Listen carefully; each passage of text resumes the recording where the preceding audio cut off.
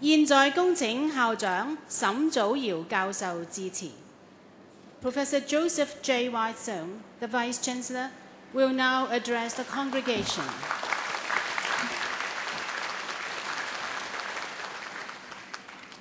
Mr. Chairman, distinguished guests, teachers, graduates, 各位畢業同學，你哋好。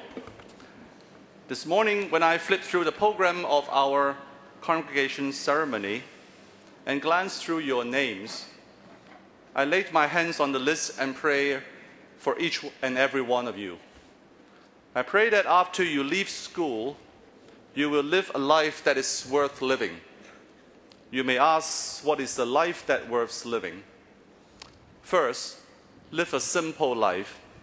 Having gone through your studies and your hard work in the past few years, you are now equipped with ample knowledge and professional skills. I'm sure you will start a splendid career. Let me remind you that happiness does not commensurate with money and material wealth.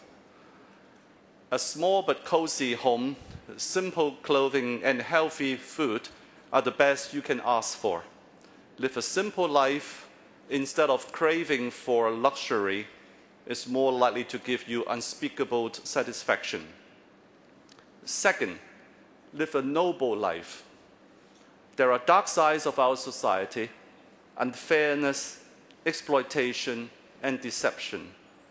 I urge you to honor your alma mater by holding yourself in a dignified way.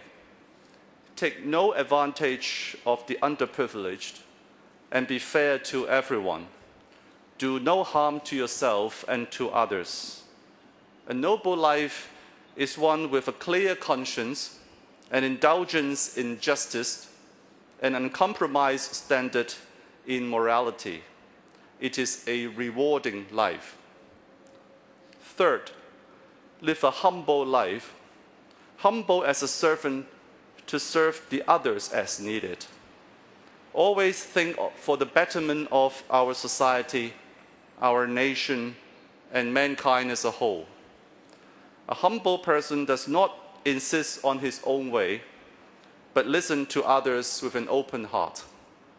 A great person does not always look up to the summits of the highest mountain, but also kneel down to wash the feet of his brothers. If you can live a simple, noble, but humble life, you would have a fulfilled life. You will love your family, cherish your friends, and take good care of yourself. You will then not ask what your society can do for you, but what you can do for your society.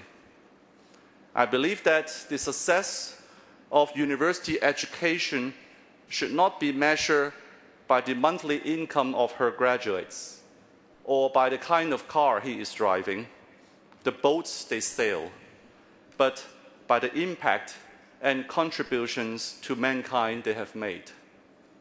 You will be representing CUHK wherever you go. Be a real CUer and make us proud. 我用廣東話復述最嬲尾嘅一句，我認為係最重要嘅説話。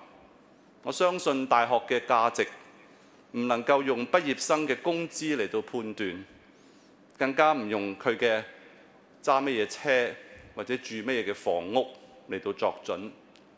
應該以佢個學生喺畢業之後對社會、對國家、對人類嘅貢獻同埋影響為依歸。所以各位畢業生，你將會成為我哋學校嘅代表，做一個令我哋驕傲嘅中大人。多謝各位。